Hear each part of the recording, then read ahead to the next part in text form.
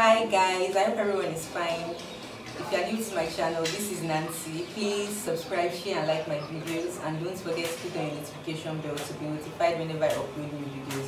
So in today's tutorial, I would like to show you how to make this unique scrub art inspired by Uniform Advantage. Please also feel free to drop your questions at the comment section and I'll surely get back to you. So these are the fabric I'll be working with. I decided to use two different fabrics so it can be well understood.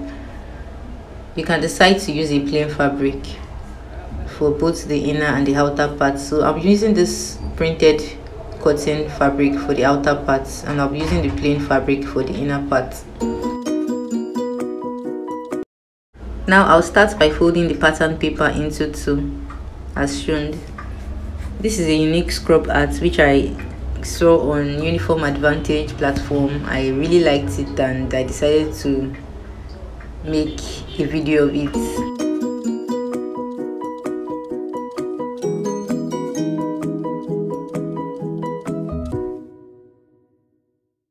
Now back to the paper. The first piece I'll be working with is the center piece.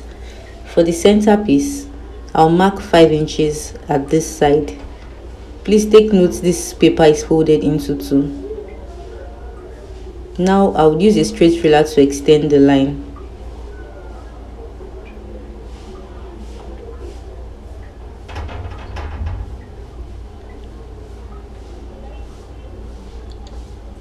On this 5 inches line, I would achieve the center of the line, which will be 5 inches divided by 2, and that will be 2.5 inches.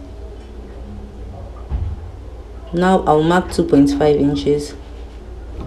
Now I'll place the tape at the center of the line as shown to mark 7 inches. The next thing I'll do is to use a straight ruler to meet these lines together.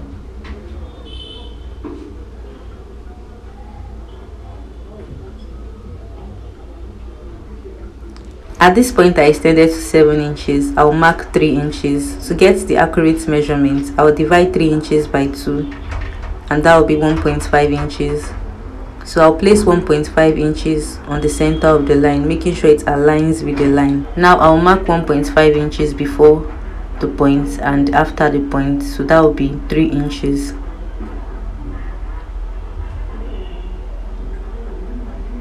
Then I'll extend the line.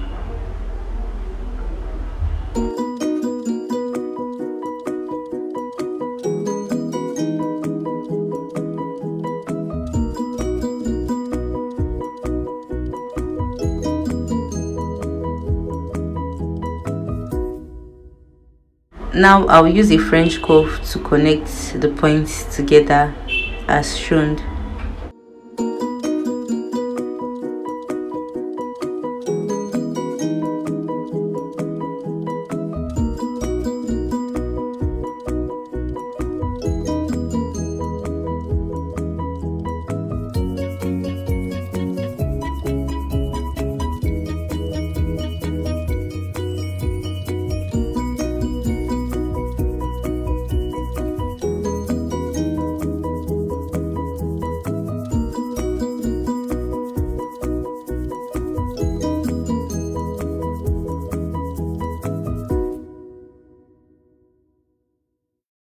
So this is all for the center piece.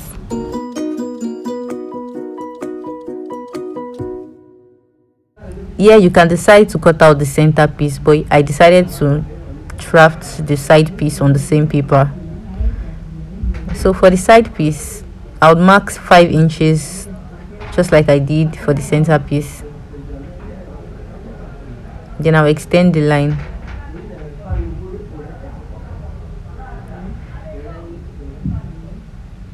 On this line, I'll mark 1 inch as shown.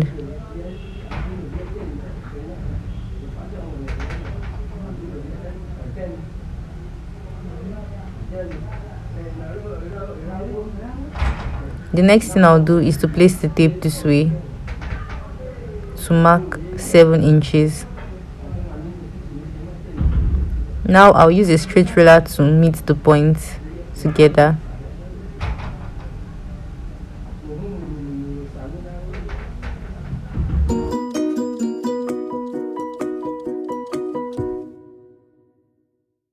width is 4 inches and this is 1 inch, altogether 5 inches. Now I'll use a French curve to connect the points as shown.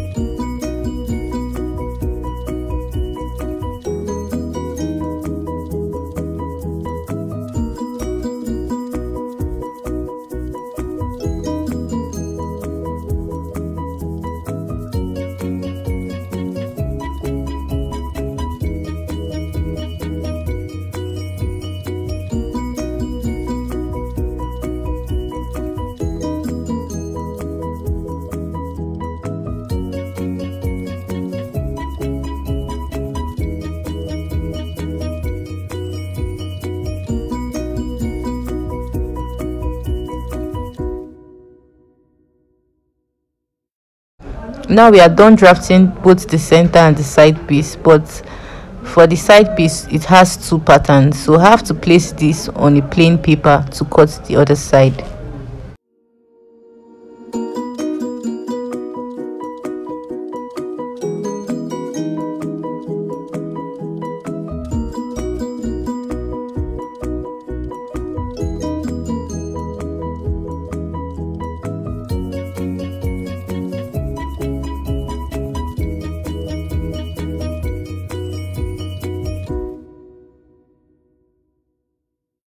Please always take note that it is important to notch the necessary parts.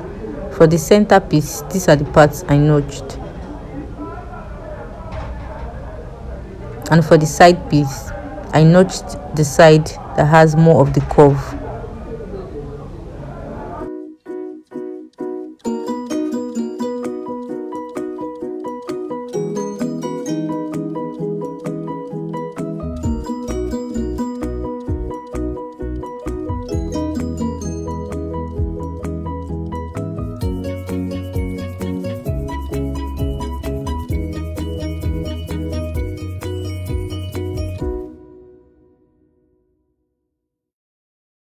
Now the patterns are ready.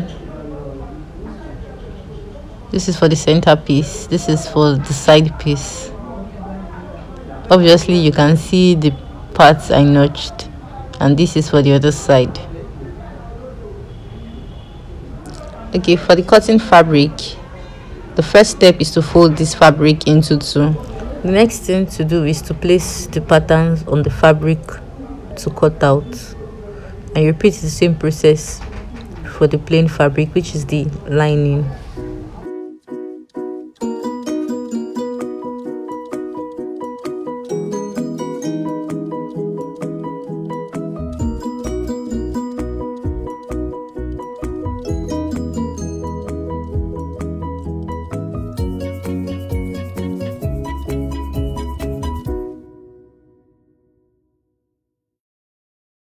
This is a complete set. Here I have 3 pieces for the printed fabric and 3 pieces for the plain fabric.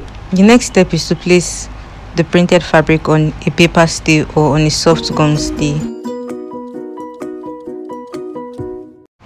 Then I'll use a iron to gum them together.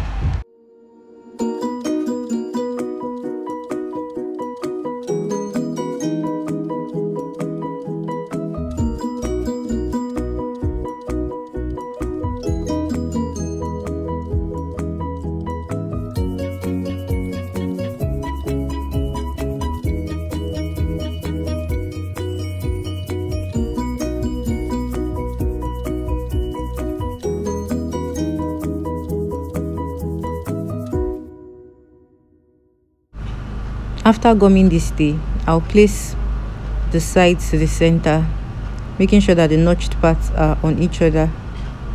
Then I'll pin all through as shown.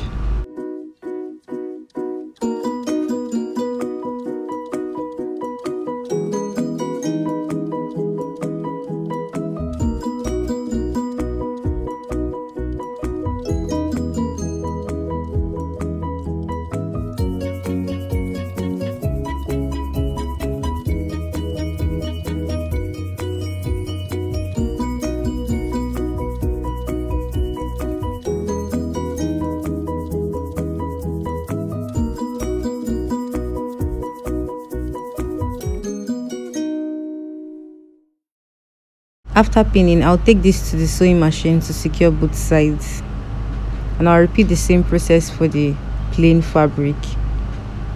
Now I've secured both the printed fabric and also the plain fabric. Now for the printed fabric, I'll top stitch the right side. In doing this, I'll face both seams opposite each other this way. Then I'll sew a straight stitch on the right side of the fabric on both sides. Now I have top stitched both sides, and this is how the wrong side should be. After top stitching, you place it this way. Then you turn the plain fabric to the wrong side. Then you make sure it faces the wrong side of the printed fabric. Now you use an office pin to secure this all through as shown.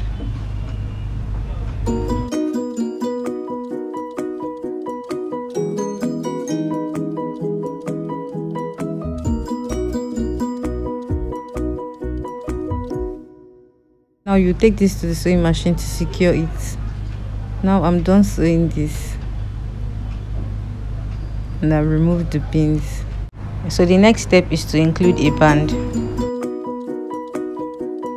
To get the accurate length of band you need for this, at this side where I have 2 stitches, I'll start by measuring one side of the stitch down to the other side of the other stitch, making sure it doesn't exceed the lines. So down to the end I have 28 inches, so the length of the band I'll be making use of is 28 inches. So this band here is 28 inches and the width is 4 inches. Now I'll fold this equally as shown.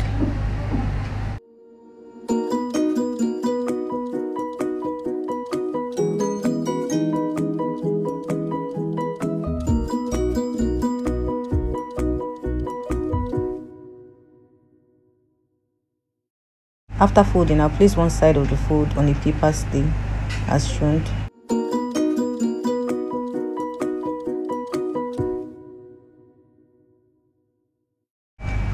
Now I'll trim this out.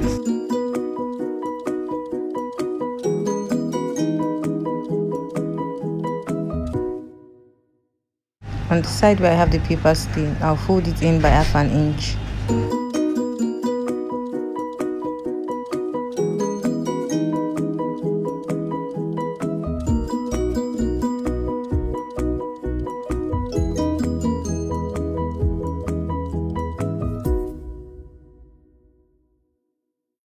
Now I'll turn this over to the wrong side.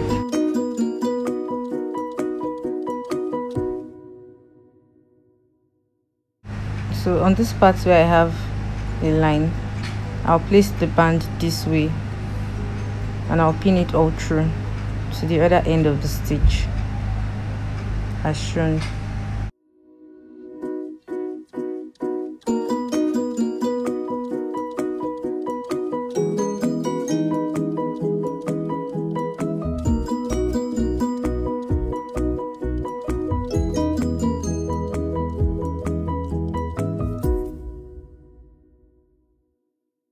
After pinning, this is how the back should be. Now I'll take this to the sewing machine to secure the band. After securing the band, you fold it to the other side. Then you take this to the sewing machine to secure the opening, making sure that it covers the stitch.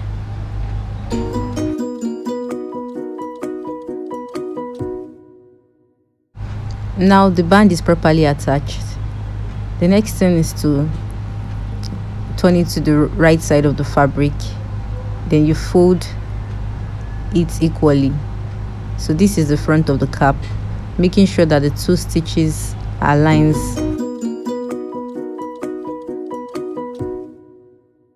Then I'll place the tape this way, move it down so I get to 4 inches.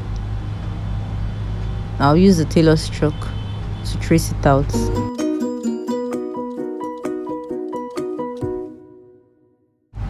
So after trimming, I'll open it up to get the length of the opening.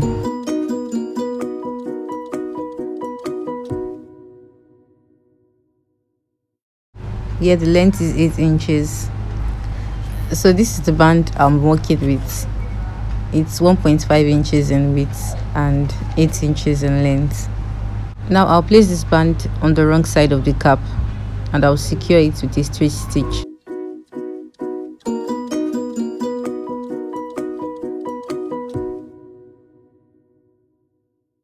After securing this, I'll turn this to the right side.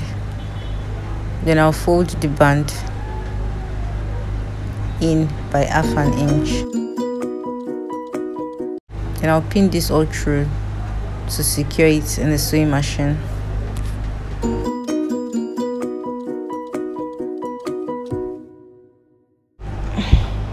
Now the elastic casing is ready. I'll be using a 4 inches elastic band.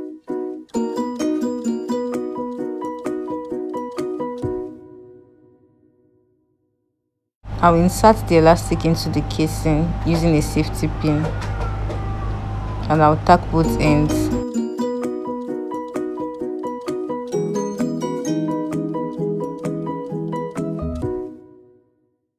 Now I am done inserting the elastic. Trust me, we are almost done with this project.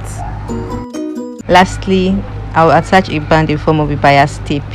The length of this tape is 44 inches and the width is 1.5 inches. Now I'll fold it by half an inch and I'll fold it further in by half an inch and I'll fold it over as shown. Then I'll use a hot iron to press this.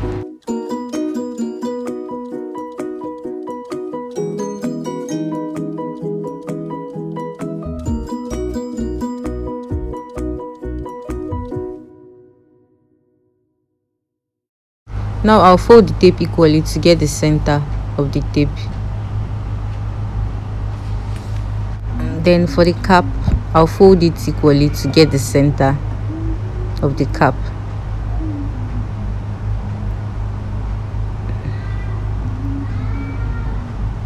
Now I would take the bias and open it up to insert the cap as shown. Then I'll pin it all through till the tape gets to the end of the elastic casing as shown.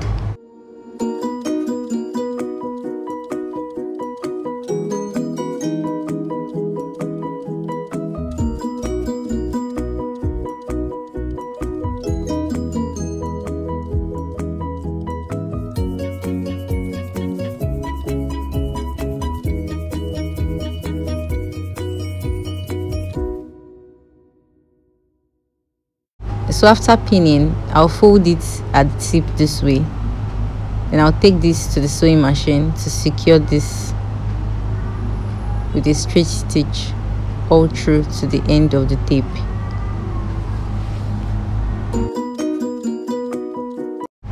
The surgical scrub art is ready. You should give it a try. Thank you for watching to the very end, and if you are new to my channel, please subscribe, share and like my videos, and don't forget to put on your notification bell to be notified whenever I upload new videos. Thank you.